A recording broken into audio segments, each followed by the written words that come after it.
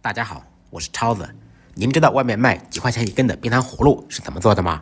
冰糖葫芦怎么做才不化糖、不粘牙呢？今天我就把花几千块钱学来的配方免费分享给大家，不要您1分钱，只希望看完视频以后点个关注、点个赞，感谢您的支持。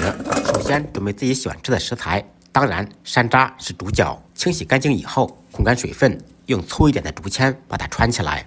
橘子搭配小西红柿，酸酸甜甜也非常好吃。再来一个3合1，山楂、橘子、西红柿搭配在一起。一般情况下，半斤糖能做10来串糖葫芦，可千万不要小瞧这小生意，低成本高利润。在做之前，先准备一个干净的案板，刷上一层熟油，这样做好的冰糖葫芦放到案板上就不会粘连。家里面做就用普通锅就可以了，最好用深一点的圆底锅。选糖也是有技巧的，要用广西的白砂糖。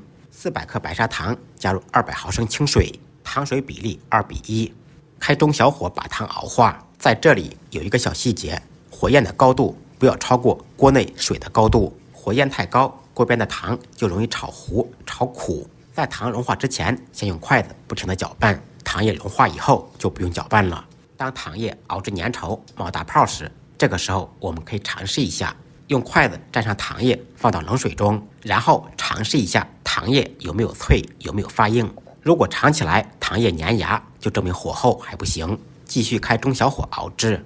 新手做的话，尽量多尝试几次，不要熬过。当糖液粘稠、冒大泡且稍微变色时，就差不多了。这个时候把糖液放到冷水中，糖液会立马凝固，吃起来嘎嘣脆，这也是做冰糖葫芦的最佳时机。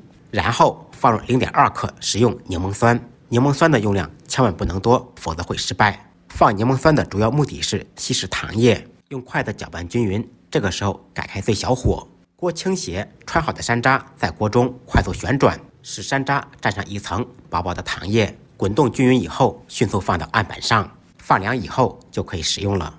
这样做的冰糖葫芦不化糖、不粘牙，嘎嘣脆，嗷嗷香。学会的同学点完赞，赶紧做给您心爱的人吃吧。再忙再累，记得按时吃饭。下期视频见，拜拜。